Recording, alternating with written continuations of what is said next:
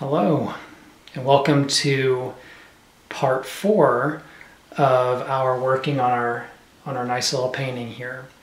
In this episode, what I want to focus on is this meadow. Now, in our last video, episode 3, we really focused on the very distant meadow, making sure it was nice and sunlit, and working on our little banks right here, more in the prominent foreground, as well as the reflections in our lake. And I hope you're able to tune into that one.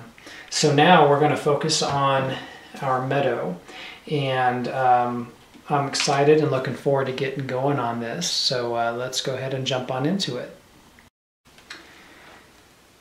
What we're going to want to do is we're going to use our little fan brush. This is a Series 4 number 1 fan brush, and these can be purchased at Rosemary & Company, which they have really great brushes. So this little fan brush is kind of what we're going to be working on or using. So what I want to start with now is I want to go ahead and come in here. We're going to start back here close to our clump of trees here. And this is all going to be a little bit in shadow, and then as we move more into this region, it'll be a little more sunlit.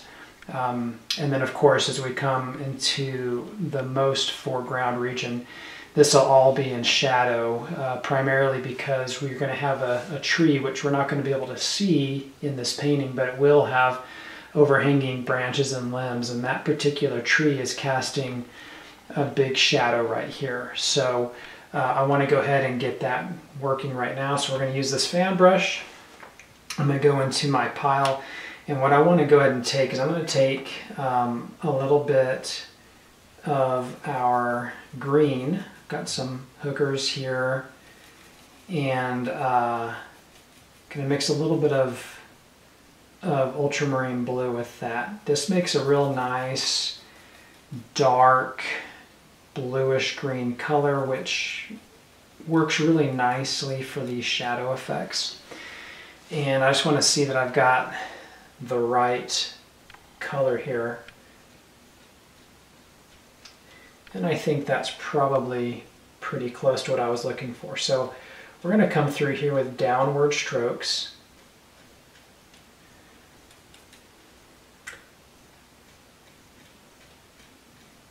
And just bring in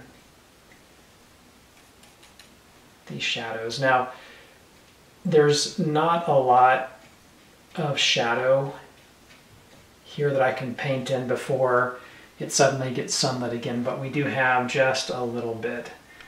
And grab some more color. It's going to kind of be in front of that sunlit section right there.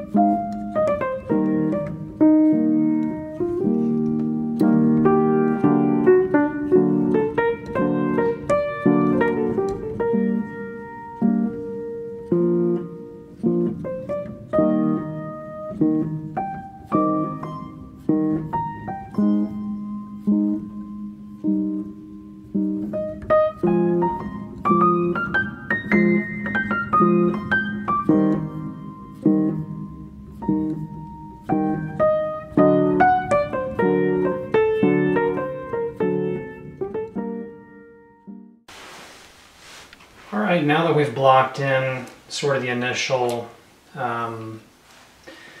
mass grass brush stroking that I wanted to kind of get put in here, I'm going to come back with my little rigger brush here, and I want to start to bring in individual, just individual blades of grass as I go here. And as I'm looking at this reference photo, and right now, I'm kind of seeing some shadow, kind of about right in this area here. So I'm just going to come in and bring just tiny little individual blades of grass.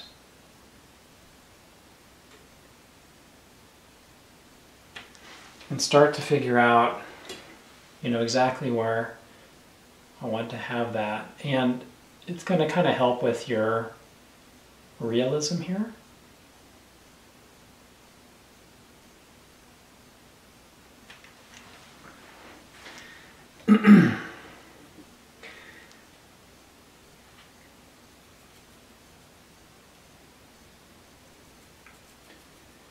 All right.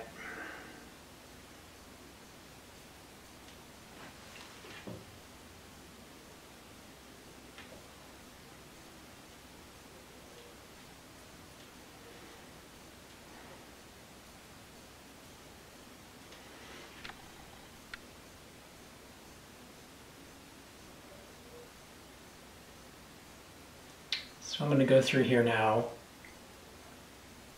and just kind of start adding these in. Of course, as you're furthest back, your little brush strokes are going to be a lot tinier.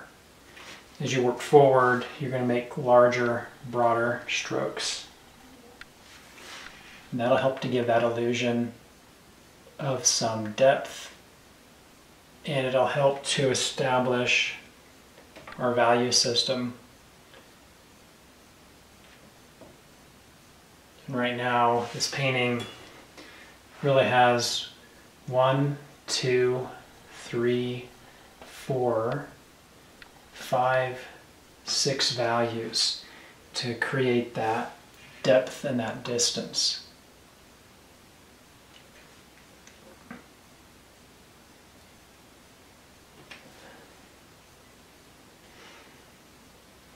So I'll just go through here, and as I draw forward, I'll make larger, broader strokes on here.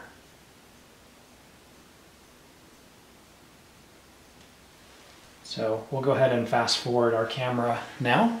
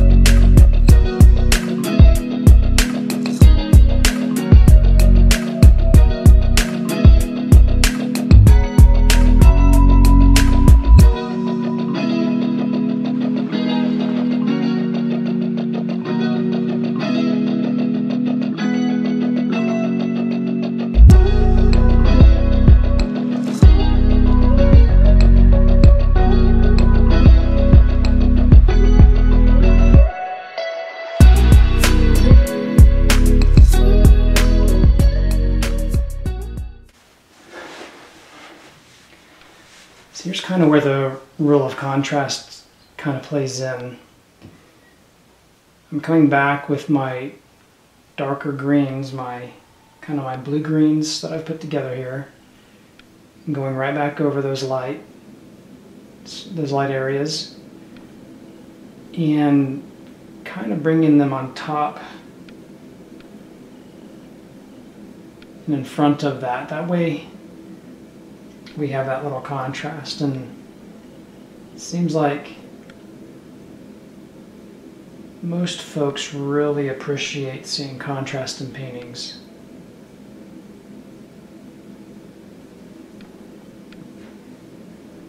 So I'm always kind of looking for opportunities in my paintings that I can kind of introduce a little contrast.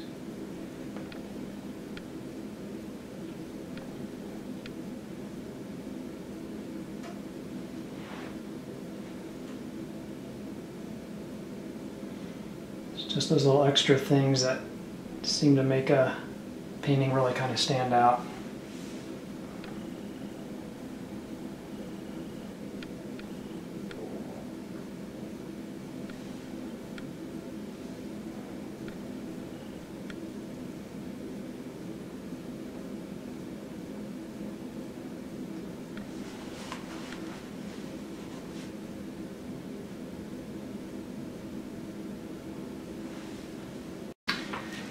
Okay, so now in the photograph I've got here, we've got a bunch of dandelions, real white, poofy dandelions. They're just kind of splattered throughout the meadow. So what I thought I'd do is I'm going to take my little fan brush here, and I'm going to find, let's see here, let's find this little palette knife. So I'm going to take some of my mineral spirits. I'm going to take a little bit of the white that I have,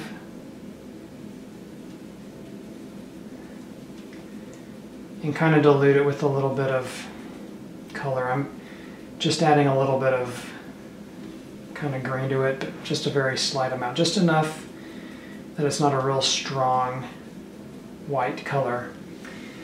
And now I'm going to come through here, I'm going to test this out on my palette. Okay, I'm going to come through here now, and I just want to flick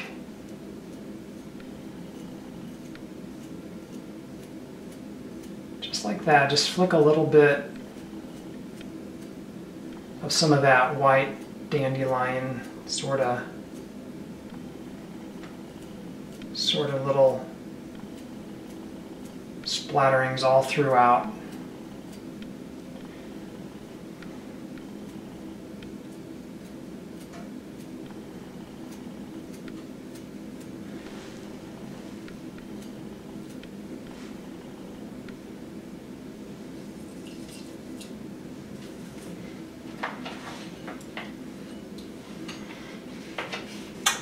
And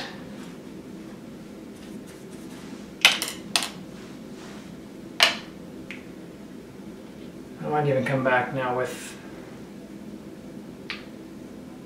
my little extended point brush here. These are cool little brushes. I got this one from Rosemary & Company, but it's a Series 338 extended brush. It's what I use to create most of the blades of grass here, but I'm going to come back in here and pick up a little bit more of that white. And in some areas I just want to have a little bit more prominence, kind of larger kind of flowers and dandelions. Just kind of create a little, just a little stroke like that.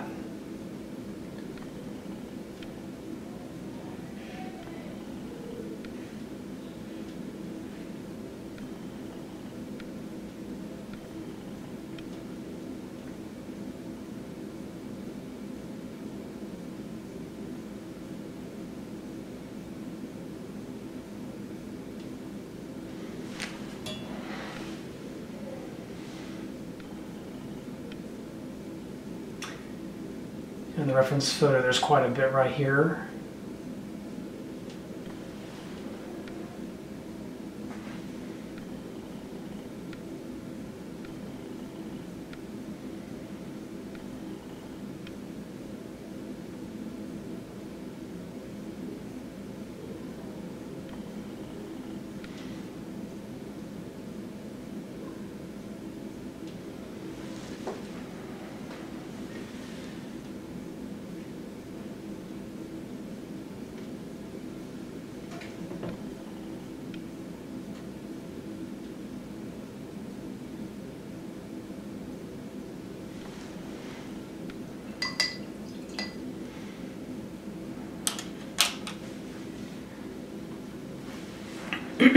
So that's kind of how I put together this meadow. And now that we've kind of gotten most of everything we wanted established here in the background and the foreground, we can now come through and add our big tree here. We can add our big overhanging tree here, and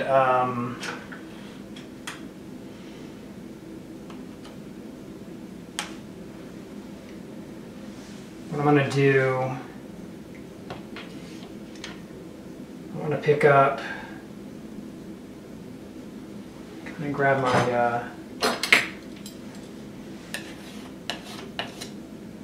make a little bit of room on my palette here, and take this black, this is ivory black,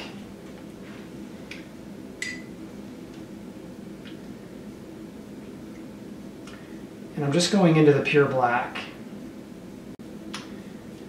I'm going to take my Series 7 number 16 flat bristle brush here,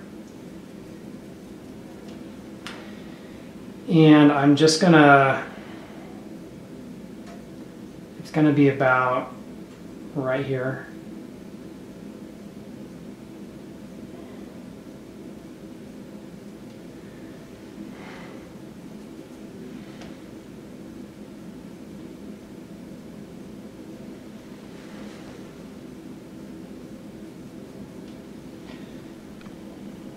And that's going to kind of come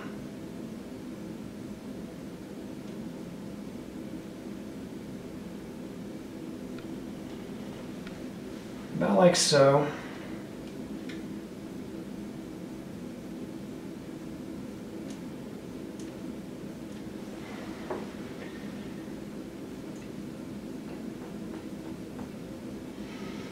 And that way I can just create a real quick large trunk. Then I can take my extended point brush and I can begin to sort of identify some other areas, some other branches that kind of come out, some other limbs and twigs.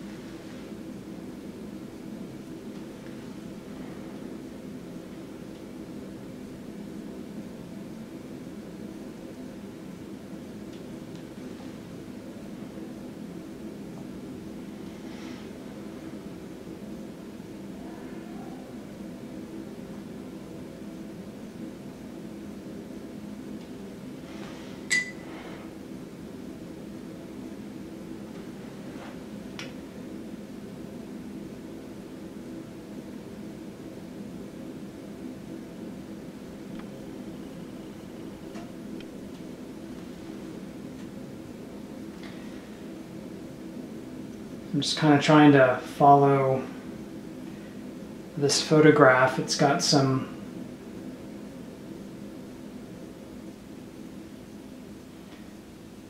random ones here. And again, a lot of this is going to get covered up anyway.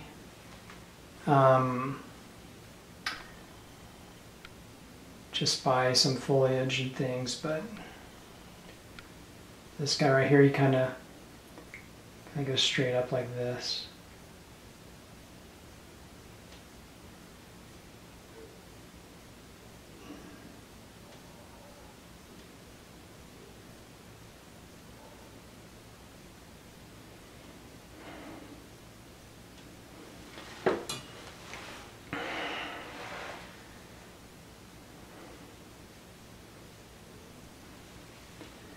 Now we're going to lose some of this when we bring in the foliage, but I can always bring it back later. So we kind of have that.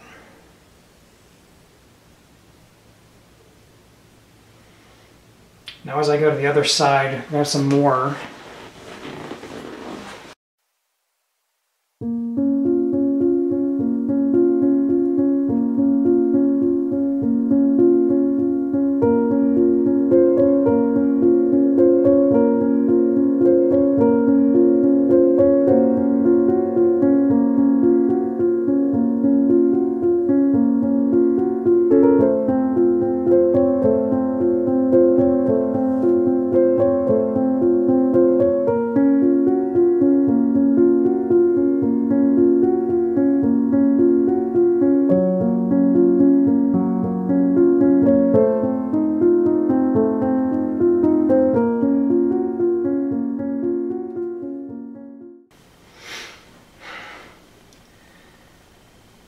Well, I think that's going to conclude part 4 of this video series. I wanted to certainly leave off with at least establishing where our trees in the foreground are going to be. On our next episode, part 5, which should be the very last segment of this video, we're going to go through here and leaf these 2 large trees here in the foreground. And so I'll be excited to show you that. But that's kind of how I like to work a meadow, and that's primarily the important part of part 4 here, is kind of showing you how I put together the foreground on the meadow. It does take time, specifically when you bring in the individual blades of grass, but starting off by using your fan brush, that can take care in one single swipe. That can take care quite a bit of that illusion of clumps of blades of grass. However, that's really going to be more utilized for the under portion or underpainting portion of the meadow. Really, as you get into the midground and more importantly here in the foreground, showing those individual blades of grass just gives it that just a little bit better sense of realism, if that's what you're looking for. And it's quite an effective process. So you'll want to use a rigger brush or the extended point brush like I was using to achieve that. So I hope that was helpful. I appreciate you tuning in. Please come on back here for episode 5. I'll get working on that here pretty soon. And looking forward to getting that posted as well on my YouTube channel. So once again, if you have not already done it, please subscribe. I appreciate your comments. Always happy to see what you have to say and love to hear what you have, your feedback. Happy to try to respond if you have any questions. So until next time, thanks for tuning in.